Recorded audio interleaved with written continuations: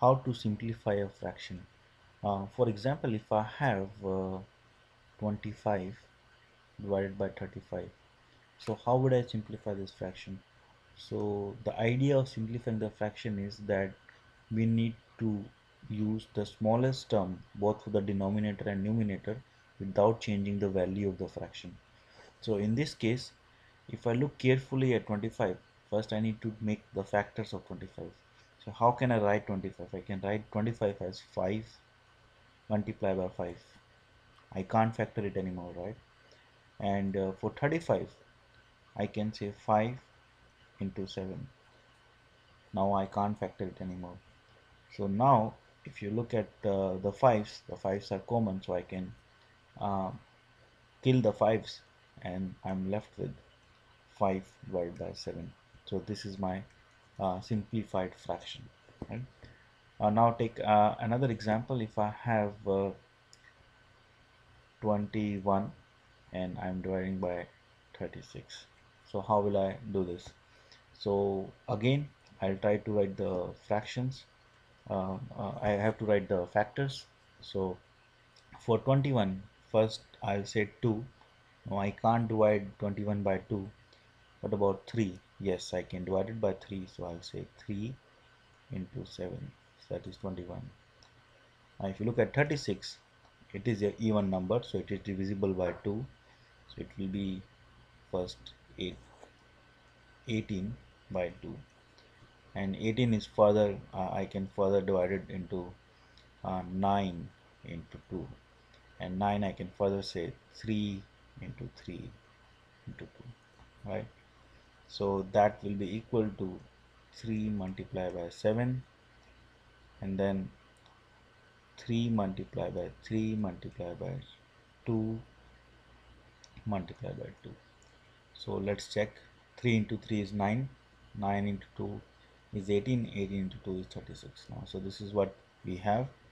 Now we can cancel out the 3 and we are left with uh, 7 divided by 3 into 2 is 6, 6 into 2 is 12. So the answer is 7 by 12. Let's take another example. If I have 63 and then here I have suppose 81. So um, again, if I factor it out, I can write it as 9 multiplied by 7, and here I can write it as 9 multiplied by 9. I can factor it further.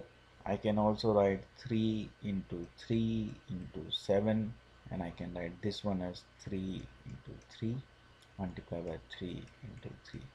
However, I don't have to do this step because I can always go and cancel 9's here. It will be same as if I cancel 3 and 3 here. So if you're a beginner and you want to make sure that you want to follow all the steps, then you can always go to this step.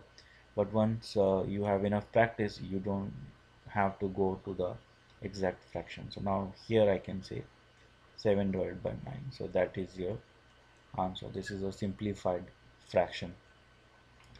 um, Now let's take another example. Suppose if I have x, this is more of a I'm now using a variable. So if I have x square plus x, and below I have x plus 1, so how will I solve this fraction?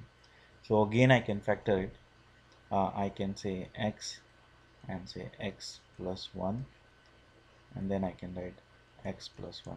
So basically I factored the numerator. So now I can cancel x plus 1 and x plus 1, and I'll get the answer is equal to x. So now as you can see, this is much simpler form uh, of the fraction as compared to this form. So I hope this video helped, and if you like the video, please thumbs up, and we can do more maths and more upcoming videos. So please check out our channel. Thank you very much.